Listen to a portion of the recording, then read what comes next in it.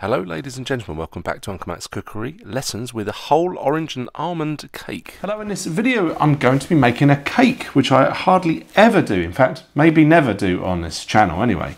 And this is the reason why is because this one is made with almonds instead of flour, so I'm avoiding flour because I'm trying to cut down the carbs.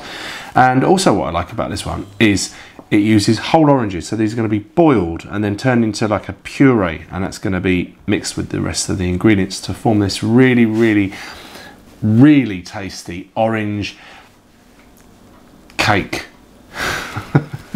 Alright, so there's your ingredients there, and the full recipe will be in the description below, but it's very simple. So bring some water to a boil, to a simmer. That's extra to the recipe, well, to the recipes I've researched. There's some clove, juniper and star anise all broken up there. I thought we got an hour of gently poaching these oranges. Why not add a little extra flavour to them that way? So obviously there's me breaking with the recipe. This is not how my nonna made it, I know, sorry.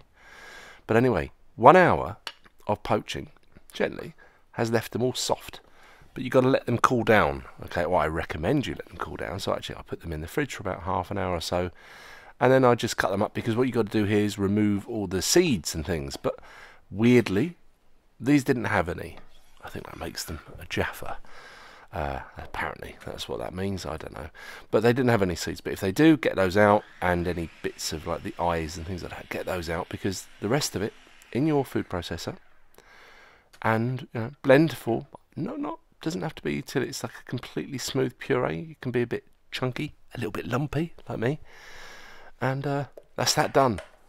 Right, so this is the cake tin that I'm using for this, and I buttered it to make it a bit, more likely to get this cake out in one piece. And then I'm making like a cartouche. That's a bit of baking parchment. You can see I've raced through that process there. You form that into that shape there, like folding it half in half and then half and then half again. And then you measure it, the diameter. And then when you open up, you've got a perfectly fitting bit of paper there. That's just security, really. We want this cake to come out and be as one, and not be in little bits stuck to the cake tin. Here's me separating eggs. Is this absolutely necessary? No, you could probably just put the whole eggs in your bowl, the stand mixer, and whisk that up and get that light and fluffy. But I want to get extra fluffiness, extra lightness in this. So that's me dividing the sugar, or in my case, xylitol. And there will be 2 recipes in the description. One with what I used, and the other which, for normal people that are not denying themselves sugar, might use. But I generally don't like the sweetness that much anymore. So the egg yolks, I just whisked by hand, just to get them sort of, so that the sugar grains, or the xylitol grains, were dissolved. It doesn't have to be really light and fluffy, but you want to get the egg whites light and fluffy as possible. So that's mixing the baking powder with the ground almond, and just mixing that a little bit so that that's well incorporated into the almond. And then we're going to just gently fold or stir that in to the egg yolk mixture, followed by this orange pulp mixture. Oh, what a wonderful colour that is as well. Great.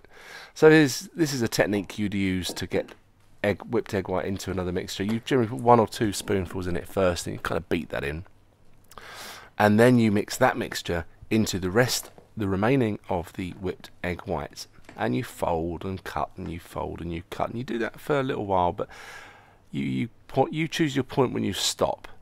I was happy that it was well incorporated. There might have been the odd spot somewhere of egg white, but that's okay. So I fill up my cake tin, give it a little pat down, realise I've got a little bit of mixture left over, so let's not waste that. I just grabbed a little loaf tin, quickly scrunched a bit of paper into it. And this is now just decoration time. If you want to decorate, you might want to do this. Those are little blood oranges that we had at home, and I thought, well, they're going to look really lovely. And they do, don't they? And then I thought, well, I've got some flaked almonds on top. Let's put those as well, hey? So we've got the oven preheated, 170, that's 340 Fahrenheit. And that's approximate time. You're going to do the skewer test. It could take up to an hour. If you don't want it to get any darker like that, you can always put a bit of tin foil or aluminium foil over the top. But I like it like that. So the skewer test worked. The skewer came out nice and clean, and it was boiling hot. So we know it's ready. Leave it to cool before unmoulding it, and that's a good technique for doing that there. And then pause there for the thumbnail maybe. And let's cut a slice. Anyway, gonna hand you over to me while I taste this thing. All right, so we have a wonderful light sponge full of oranginess. Let's have a go.